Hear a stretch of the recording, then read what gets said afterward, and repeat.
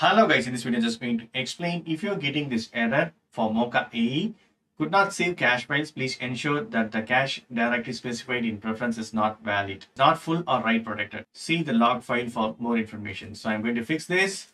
So in order to fix that, right, we need to change the path of cache.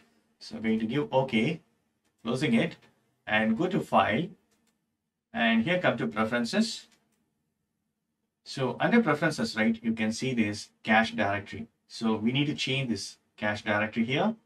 So what I'm going to do is I'm going to change that.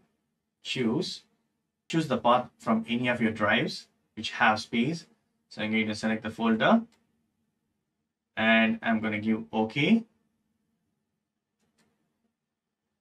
Super cool.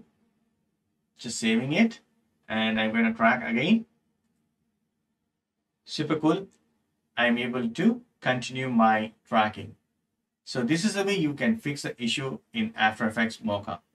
That's it. Hope this video is very much helpful. Thank you so much for watching. Please put comments and feedbacks in media forms. Thank you. Bye and take care.